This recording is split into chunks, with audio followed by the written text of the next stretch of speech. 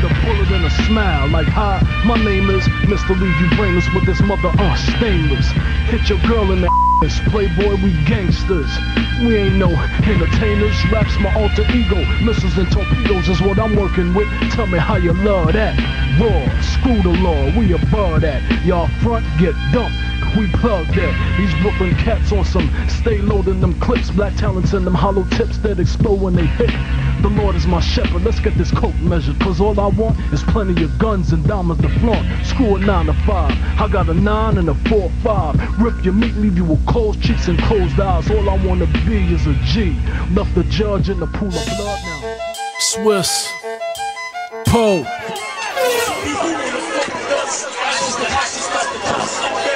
Your fucking brains, snitches. I'm all the way for bitches with riches who carry 22s up in they holster. A black smelling when I fall the rust and the load. You just slipping the key and dipping the gears. So angry at any loss, hitting my mom, sweating the coffee pot.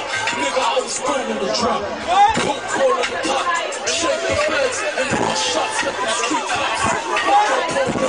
I'm not double fours, but your fucking jaws pointed. Hollow point shit. 4.6. Need to say more, how do you get the point, bitch? The type of niggas leave you dead in the streets. The type of niggas stay in the truck for weeks. The type of nigga flies Bentley boots.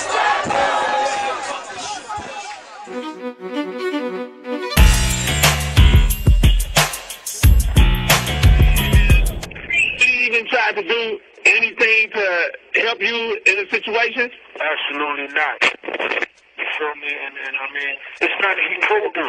Like I faced 25 years. You know, like 25 is a lot of fucking time, man. And for nigga to be facing, he was facing probation.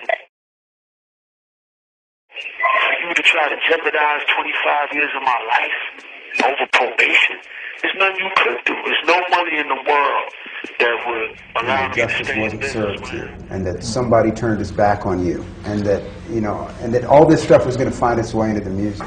Yeah, you dig. I mean, it's like if you read, you know, interviews I've done in the past. Well, actually, I did one interview. I said all that, and you know, so it was like I moved on in a sense. You know, there are gonna be more records, but it's like when I overcame the why, you know, and I understood the why, then it's like, you know, I removed the blame from him and understood there was no one to blame because this was ordained.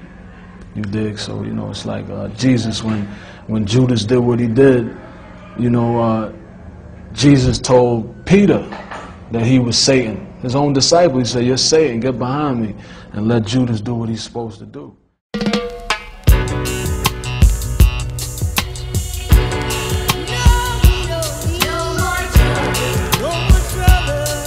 We ain't the problem, nigga. I ain't the problem. Solve me if I am the problem, nigga. Fuck you.